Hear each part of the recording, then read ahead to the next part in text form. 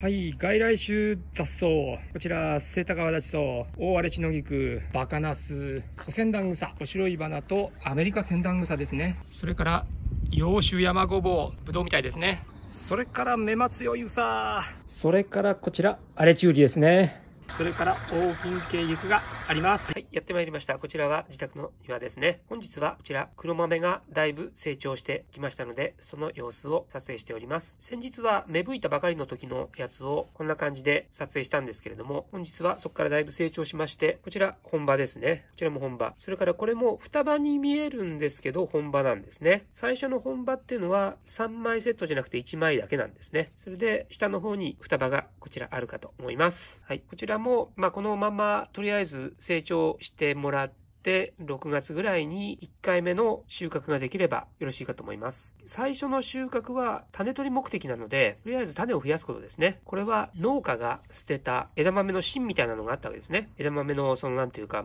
木みたいな部分ですね。茎ですね。それに残っていた鞘を回収してまいりまして、中を開けたら黒豆が入っていたと。大豆ではなくて、大豆の一種なんですけど、黒豆ですね。黄色い方じゃない方ですね。で、それをとりあえず芽が出るかどうか試してみたわけなんですけども、うまい具合に発芽して、であとはそれを増やすだけというふうな形になっております。かなり、たくさん種が取れればいいんですけども、それをまた再び夏の終わりぐらいに巻いてみて、それで秋には枝豆を食べてみようかなっていう感じになるわけですね。はい。ということで、こちらがうまく成長しますように見守っていきたいと思います。ちょっとね、雑草が少し生えてきたんですけども、この辺りですね、雑草が生えてきたんですけど、こちらは抜いてそのままここに放置します。そのことによって直射日光が地面に当たることを避けてですね、乾燥を防ぐためのものにしたいと思います。草があるとかなり遮光されて、その分地表の加熱が抑えられて水分が保持できるわけですね。ということで活用したいと思います。はい。ということで本日はここまでにしたいと思います。よろしければチャンネル登録と高評価ボタン、それからコメント等ございましたらどしどしお寄せください。それでは失礼いたします。